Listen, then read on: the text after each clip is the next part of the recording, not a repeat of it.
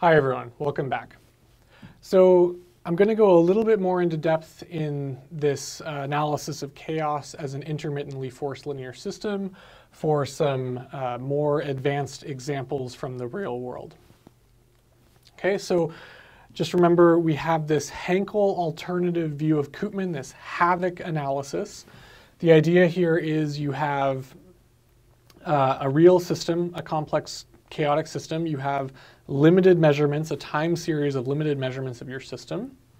You build up a Hankel matrix by taking time-shifted copies of this measurement, stacking them as rows of a Hankel matrix.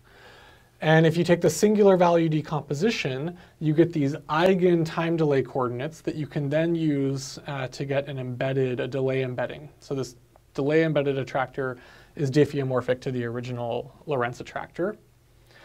And what's cool is that this Hankel matrix, the columns are all spanned by the first dominant columns of this U matrix from the singular value decomposition.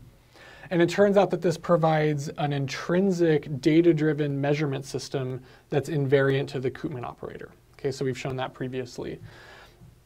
And what that means is that in these eigen time delay coordinates, we actually have some hope of getting a linear model, a linear representation of the dynamics. And so what we do is we build this linear regression model from all of the v coordinates. So v dot equals this linear operator times v, where v are these eigentime delay coordinates. Now the last row, the last time delay coordinate vr, is never very well approximated by this linear model. So this last row is kind of a bad fit. So instead, we decide we're not going to try to model that. That's an external forcing. Okay? So we have our first r-1 delay coordinates is given by some linear model in the first r-1 delay coordinates, plus some forcing from the vr, the rth, or last time delay coordinate. And so plotting that for the Lorentz system, you see, again, this intermittent forcing in red. That's this forcing that's hard to model, but it's this external forcing. You get this linear dynamics, the model prediction from these linear dynamics in blue gives you a very good reconstructed attractor.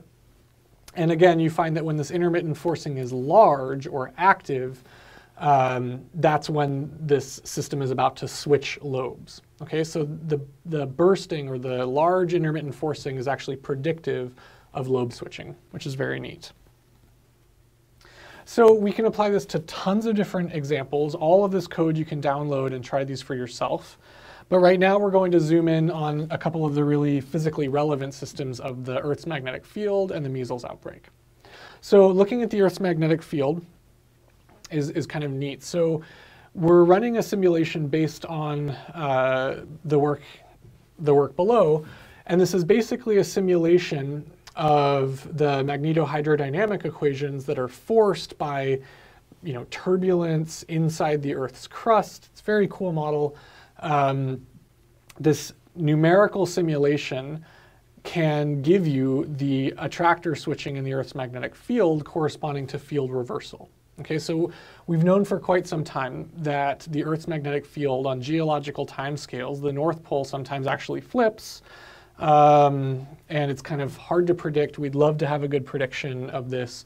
We know by looking at the crust that this has happened in the past. And so this is a very simple model that describes this lobe switching. So you have two attractors corresponding to the North Pole, kind of this way, and the South Pole.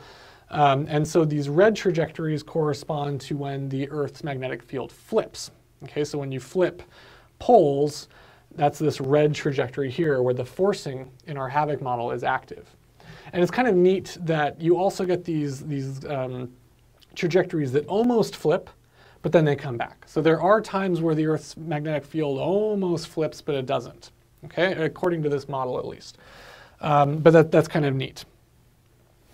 So if we look in at the time history, these eigentime delay coordinates, we have V1, this is our dominant time history, and VR, this is our external forcing. And I'm plotting VR squared here to make it a little more pronounced and all positive. And what we do is we color code this by whether or not the forcing is larger than some threshold value, we color it red. And if the forcing is smaller than a threshold value, we color it white. And recall that when the forcing is not active, the system is really well described by this linear Koopman model. And when the forcing is active, some essential nonlinearity is forcing the system and making something interesting happen. Now, what's really fascinating here is that the system, whenever it's in this quiescent state, that the forcing is inactive, and anytime it's about to switch, the forcing jumps up. And so if we zoom in, we want to know if this is actually predictive or not. So this is zooming into a couple of these field switching events, and you see that it's just doing its normal fluctuations, and then here it's about to jump, the field's about to flip. And what's interesting is I would challenge you, if you didn't have this color coded and if you didn't know, if you were just measuring this in time, you might not know when it's about to flip. You might say it's going to flip here, or you might not know it's going to flip here. This is within the expected kind of variance of this signal. But when this system is ready to switch, you get a jump in this external forcing, clear as day, this very big signature that says the system is about to switch. And it's pretty good at predicting. It's not 100%, but it is pretty good at predicting when the system is about to switch. This forcing turns on. And you can see from the zoom in that it's actually quite predictive, right? These are, you're getting a heads up that is preceding what you might be guessing just by eyeball. Okay, so now let's look at the measles outbreak data. This is a really neat data set. This is actual occurrences of measles outbreaks binned every 2 weeks from 1928 to 1964 in New York City.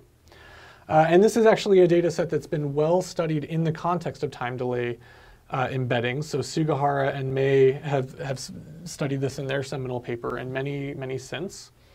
And this is what the data looks like in our eigen time delay coordinates. So the steady state where there's no measles corresponds to the origin. And you essentially find that measles outbreaks are excursions from the origin. So the system bursts and then comes back, bursts and then comes back. And the bigger the burst, the worse the outbreak. Okay, so this is kind of the outbreak severity over here. And again, you can plot the same model prediction with the HAVOK analysis. So here you see the forcing color-coded by red. It's a little harder to see because actually this one stands out as so large.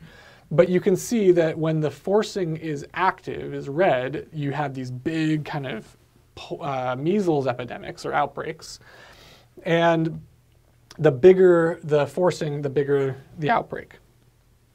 So what I think is really interesting is if you zoom in on this, this is the worst outbreak in this time series. And if you zoom in, you actually see that there are a couple little dips in the measurement that could easily have been false predictions, right? Here you also see one. This is a little dip. It would be easy for you to say, oh no, there's going to be a measles outbreak because you see that dip. But the forcing didn't say that there's going to be an outbreak. It waited until right here, where it's actually not even in a dip, and then the forcing kicks on clear as day and says there's going to be a measles outbreak. And if you zoom in, you can actually see that when this jumps up, it jumps up more for this big measles outbreak than for the others. So you might actually be able to not only get a prediction that there's going to be measles outbreak, but you might also get a prediction of the severity of the outbreak based on this forcing signal. And this is a forcing signal you can measure, right? You're collecting data, you're measuring the system, so you actually know what that forcing signal is now. And so if that forcing signal gets large, you know that. You can measure that and you can predict that you are likely to go into once every 30-year measles outbreak. Okay, so this is just a short overview. You can download all of the code for every example on my website and try all of these yourself. It's really fun. One of the things I like about this is that if you have data, you can plug it in and start analyzing and building models and building predictions and gaining insights right off the bat. So, so please download the code, try it on your data, try it on this data. Thank you very much.